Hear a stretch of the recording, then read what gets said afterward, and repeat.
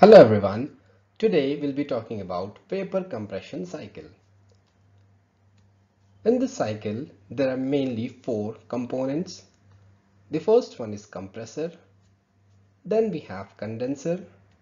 Next is expansion valve. And then finally an evaporator. In this cycle, first of all, vapor refrigerant is fed into the compressor. This vapor refrigerant is at low pressure and low temperature. Just to repeat again, this is a very important property of the vapor refrigerant which enters the compressor. This vapor refrigerant has to be at low pressure and low temperature. Once this refrigerant enters the compressor, the job of compressor is to compress this refrigerant. As a result, its pressure and temperature increases. So the refrigerant which comes out of the compressor is vapor in form, but it has high pressure and high temperature. This vapor refrigerant at high pressure and high temperature then enters the condenser coil. While it is moving in the condenser coil, it rejects heat. So the role of condenser coil is to cool down the vapor refrigerant. The refrigerant now comes out of the condenser. Because of heat rejection in the condenser, the vapor refrigerant gets converted to liquid refrigerant and its properties also gets changed. Now it is at a lower temperature. The pressure can be high or it can be medium also. But it's important to note that the temperature has decreased because of heat rejection in the condenser coil. This liquid refrigerant now enters the expansion valve. The function of expansion valve is to expand the liquid refrigerant. Because of this, its pressure falls. And now the liquid refrigerant has low pressure and low temperature. But just to note, the state of the refrigerant remains the same. It is still in liquid phase. This liquid refrigerant, which is at a low pressure and low temperature, now enters the evaporator coil. The job of evaporator is to take the heat from the conditioned space and give it to the refrigerant. Because of the heat absorption by the refrigerant when it passes through the evaporator coil, it gets boiled.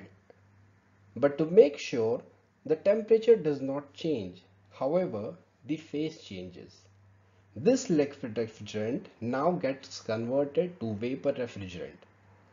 So the refrigerant which enters the evaporator coil is liquid at low pressure and low temperature, and the refrigerant which comes out of the evaporator coil is vapor in phase and it has low temperature and low pressure.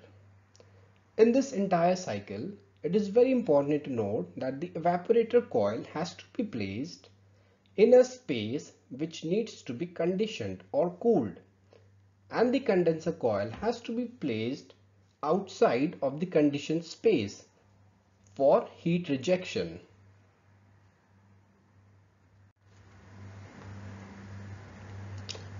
On further analyzing the cycle, it can be noted that the upper part is a high pressure side because the liquid refrigerant or vapor refrigerant in this side of the cycle is at higher pressure. However, on the other side, the refrigerant is at low pressure.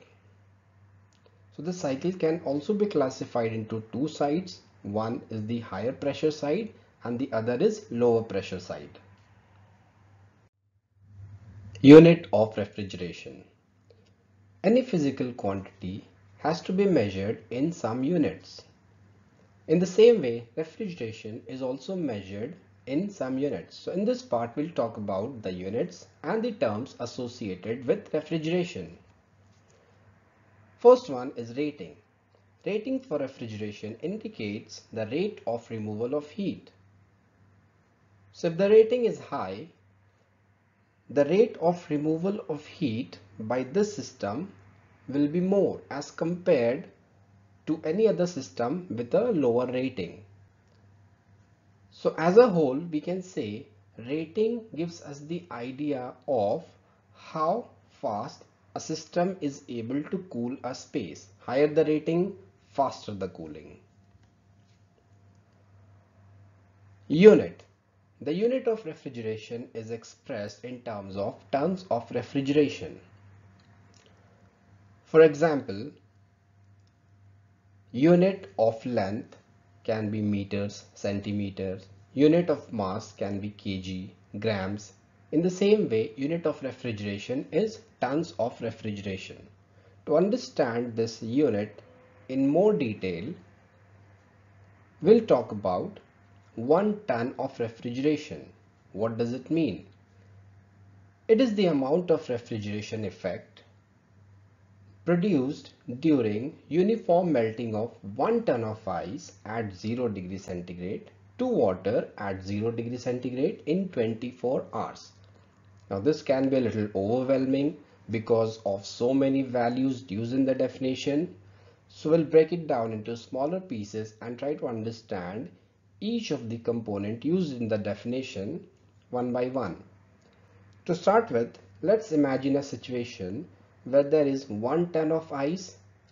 In order to convert this ice to water, there is some amount of heat that is to be supplied. If this heat is supplied at a faster rate, ice will melt faster.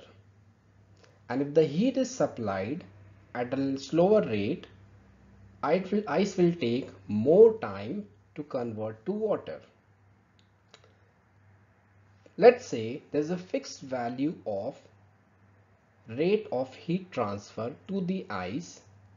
In this case, ice gets converted to water completely in 24 hours. So this value of heat transfer rate is called 1 ton of refrigeration. One very important point to note here is that 1 ton does not mean the amount of heat. It means the amount of heat per unit time.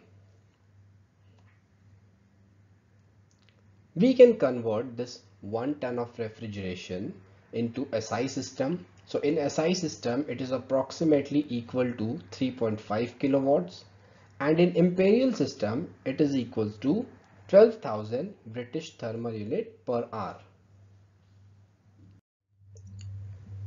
COP of refrigeration cycles. To understand COP, first we need to understand a situation. In this situation, there is a cold reservoir, which is the heat source. For example, let's consider the inside of a refrigerator.